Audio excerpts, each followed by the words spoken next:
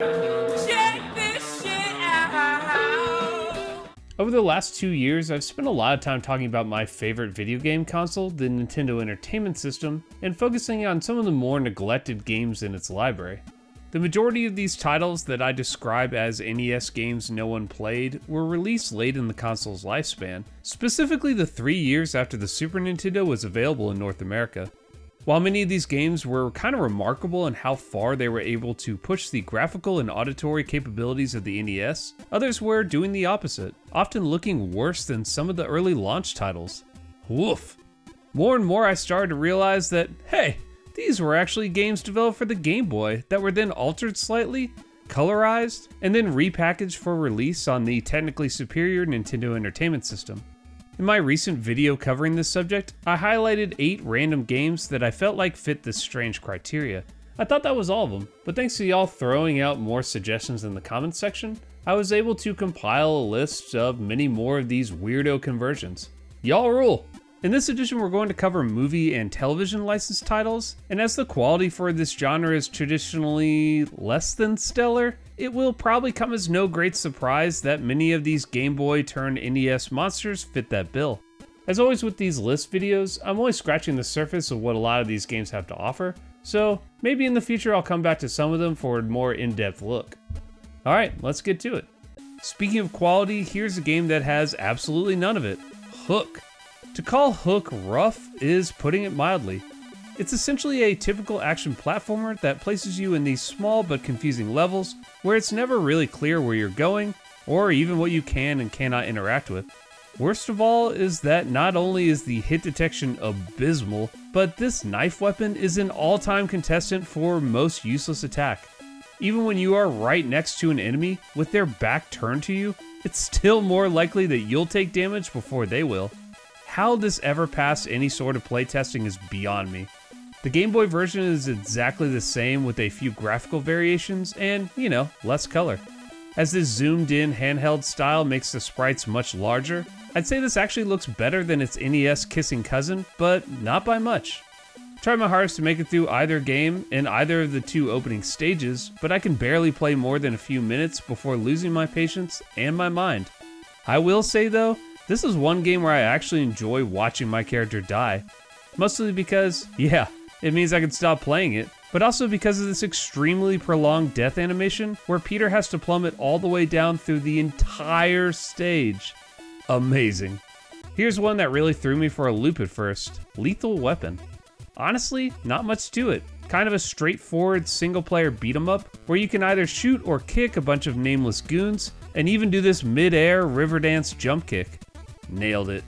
The strangest thing is that you can play as either Riggs or Murtaugh, but only by walking off the left side of the screen, after which you'll appear as your police partner.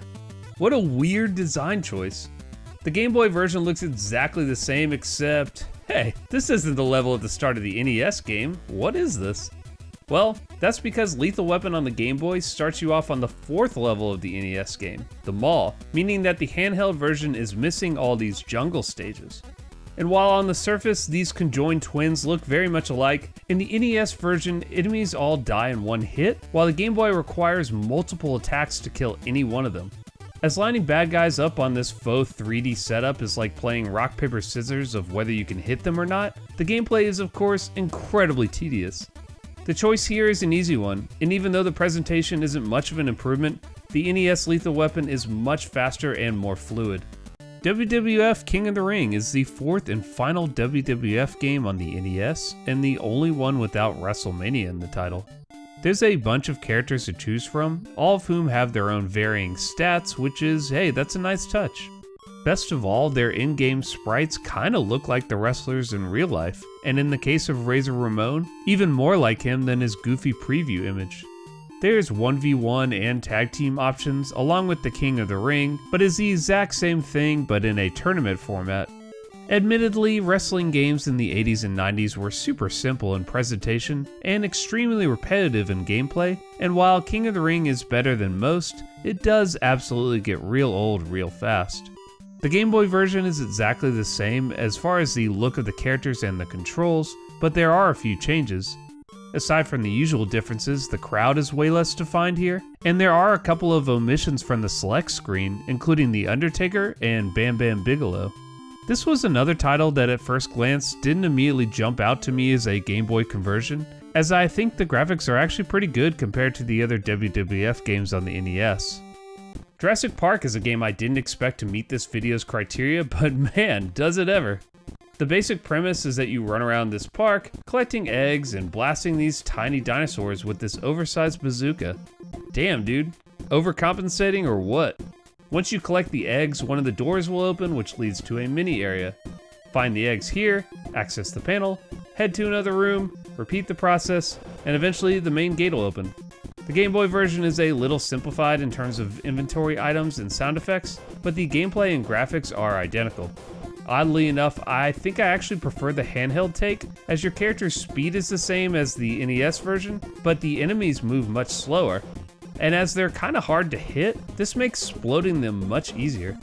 Jurassic Park was made by Ocean, who usually have a reputation for decent looking games with poor controls and kinda abrasive soundtracks. I will, however, give them props for this dinosaur in the intro. Sick.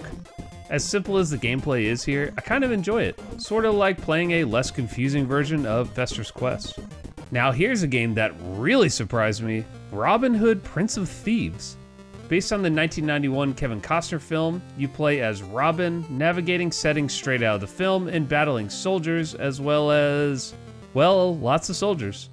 The format is kind of interesting as there's Zelda-style combat mixed with point-and-click style command prompts, multiple characters that can join your party, and this human doll inventory system found in classic RPGs.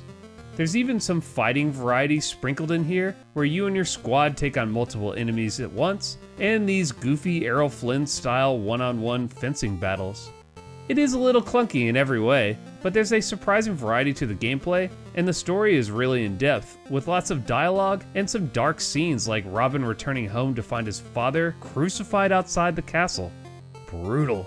As I've played this game a ton, I would have never guessed that the Game Boy version was identical. Man, this is pretty impressive, honestly.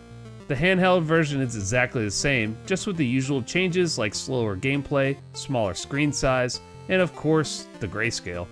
However, the color is really what makes the NES Robin Hood the superior port, as they actually make this plain game look more rich and vibrant than expected, and in the black and white Game Boy take, it can be a bit challenging to distinguish what can and can't be interacted with.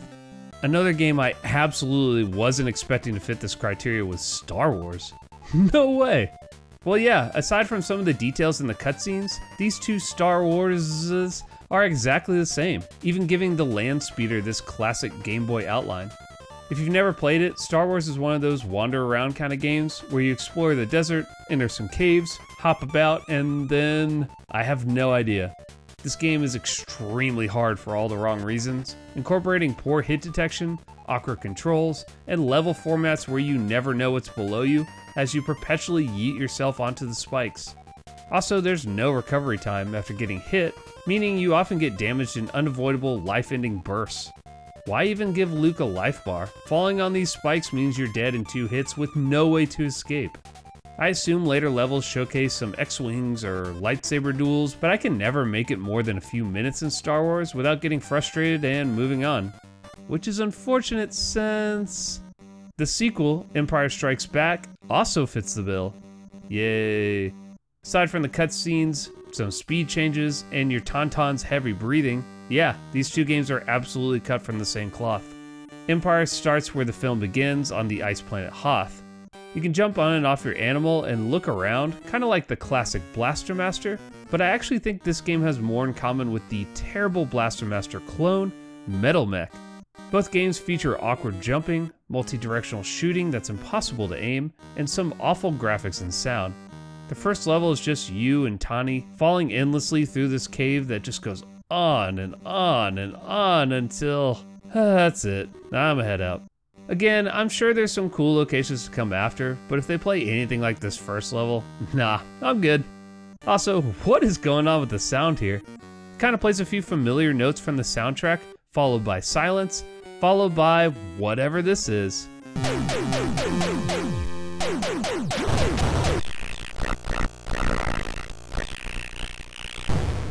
What a mess.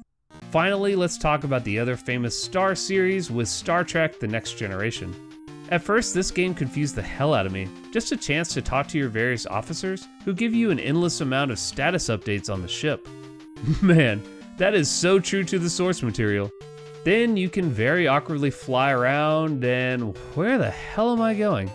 Turns out you need to talk to Data, who will set your course for you. Oh, that actually makes sense. It's not like in the show Picard is just behind the wheel, spinning the Enterprise in circles like he's doing space donuts. After that, this is kind of a confusing game, which means if you're like me, you'll probably be consulting a walkthrough, at least until you get the hang of it. Turns out that each mission is randomly generated, and you'll need to journey to different sectors, command your crew to do various things, complete the mission, and then a new directive will appear. In theory, at least. I'm so terrible at this game that I've never completed a single mission. All I do is desperately try to find the enemy ship, and as soon as I spot it, they fly away and blast me repeatedly off screen. Looking at these graphics now, I can definitely catch the telltale signs of a Game Boy port, like these simple 3-color portraits of the crew.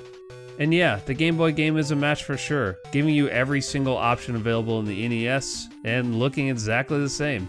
While I can't get myself into Next Generation at all, I will say that for what it is, the Game Boy original is actually pretty impressive.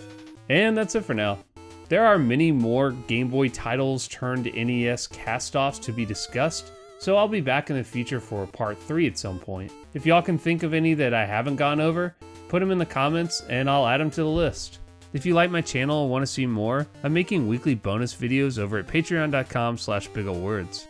I'm also streaming a different game every Thursday, 9 PM Eastern Standard Time here on YouTube, so come hang. Until next time, thanks for watching.